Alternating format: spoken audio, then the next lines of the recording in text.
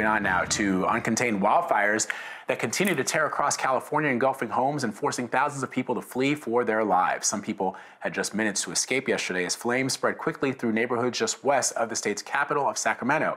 Cal Fire officials in Northern California say one cluster of fires was sparked by a, quote, historic lightning siege when nearly 11,000 strikes ignited more than 367 new blazes in the area. The so-called LNU lightning complex fires doubled in size on Wednesday, burning more than 124,000 acres and destroying or damaging 175 buildings. Another 25,000 are threatened. At least 4 people have been injured. Authorities say it is still 0% contained, and the flames are being fueled by strong winds.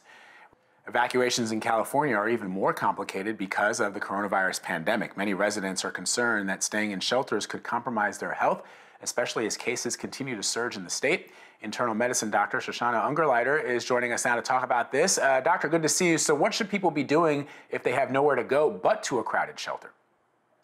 You know, Vlad, this is such a scary time here in Northern California. My own family members are actually evacuating from their homes today. So this is just unimaginably difficult.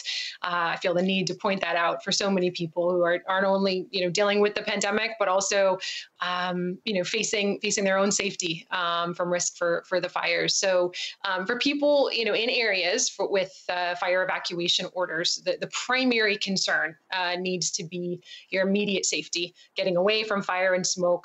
And for those heading to shelters, it's important to continue to practice social distancing, staying at least 6 feet away from other people who aren't part of your household if possible, washing or sanitizing your hands.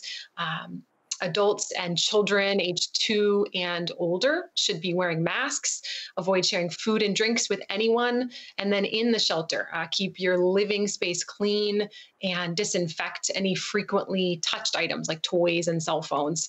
And if you feel sick when you arrive at a shelter or start to feel sick while you're there, it's really important to tell the shelter staff immediately. And I'm so sorry to hear about your family, Dr. Ungerleider. Certainly wishing them all the best. I know it's really difficult out there.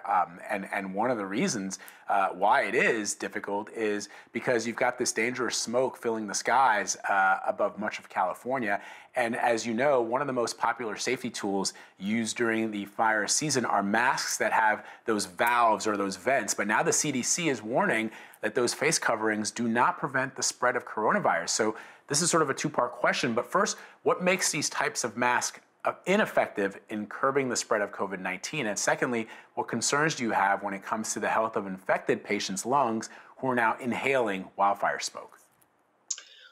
Well, Vlad, I'll answer the second one first. Smoke inhalation, if you're near a fire, is very, very dangerous in general, especially for older adults and those with underlying medical conditions. So protecting yourself and following evacuation orders to get away from fires right now is extremely important. That needs to be top priority for everybody.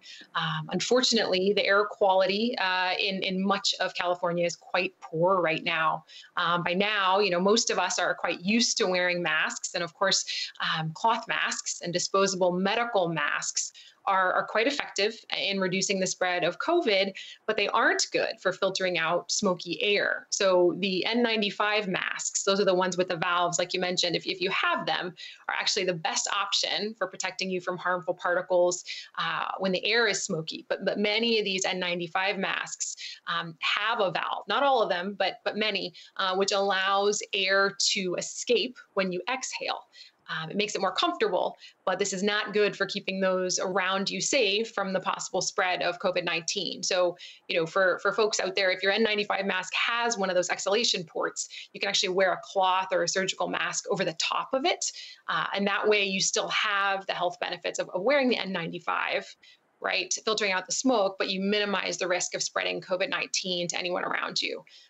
That said, Vlad, if you're safely away from immediate fire danger, the best thing that anyone can do right now to protect yourself from smoky air and from COVID is to stay inside and at home whenever possible. Doctor, let me now turn to the controversial move of reopening U.S. schools. Teachers unions in two of the nation's biggest cities are threatening to walk out on the job if they are forced to return to the classroom without their health and safety demands met. Colleges across the country now report more than 1,000 COVID-19 cases. And on top of all this, there's a new study that shows pediatric patients aged 22 and younger are playing a larger role in community spread than previously thought. All that to say, Anthony Mason, the co-anchor of CBS This Morning, had a really powerful piece this morning on the air where he talked to some teachers in New Jersey. And one of the things that I was struck by, 2 points that they made. One, that they care about their health. They care about the health of their students and the health of their families. They want to go back to school. They want to go back to their jobs at teaching, but they are really concerned about the numbers that we see spiking in schools, in universities, for example. The other thing that I thought was really important was one of the teachers said, you know, part of the reason why parents are pushing to get kids back to school is because oftentimes, not all the times, but oftentimes they see teachers and they see schools as daycare centers. They want their kids to go back to school because they want to either return to their jobs themselves, which is understandable, but that teachers do not see themselves as babysitters. And so just because it makes life easier for a parent to have a kid back in school doesn't mean that the teacher wants to put their own life at risk. Given the fact that we've seen these spikes at universities, for example, we're barely into the school season in college. Are you worried that we may be pushing this before we're ready? Oh, Vlad, absolutely. You know, there was a study that came out today by a pediatric journal, which is really important because I think relying on the data, relying on the science when it comes to COVID-19 is the only way we can safely move forward. And this study confirms what we've seen, which is that children infected with COVID-19 tend to have milder symptoms or be asymptomatic.